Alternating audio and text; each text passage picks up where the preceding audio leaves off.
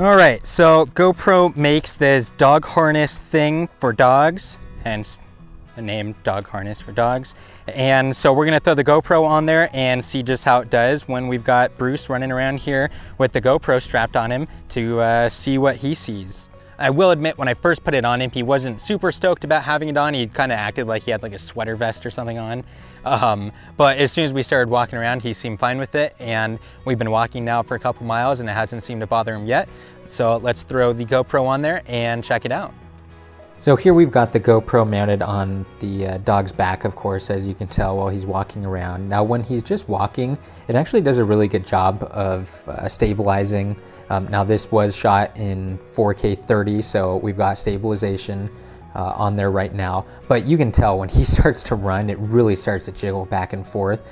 And part of that is just because the way it sits on the actual harness, it kind of sits a little bit higher up. So as he's running, his dog shoulder blades, I guess, push up on the mount and cause it to rock back and forth.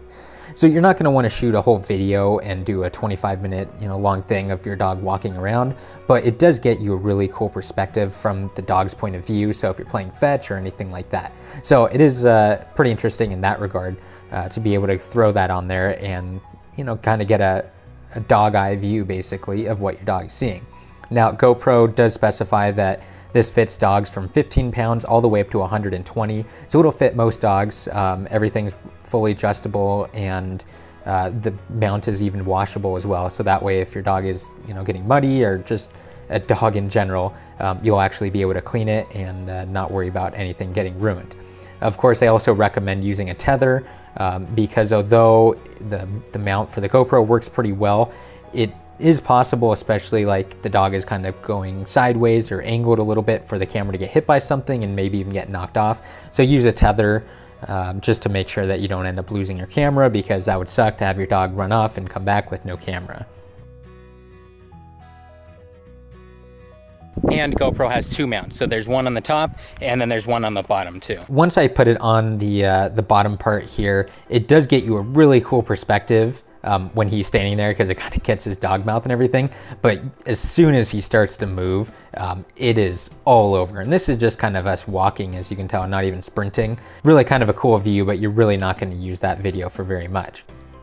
Now, the Dog Fetch Dog harness for GoPros does come in kind of steep considering what it is. It's 40 bucks.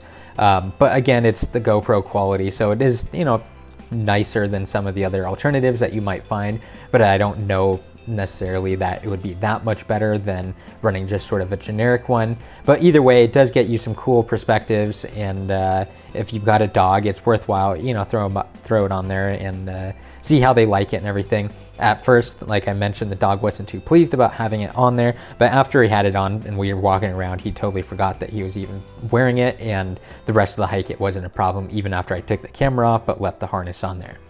Of course, if you like what I'm doing, make sure you subscribe to the channel and make sure you hit the like button below and comment if you have any questions.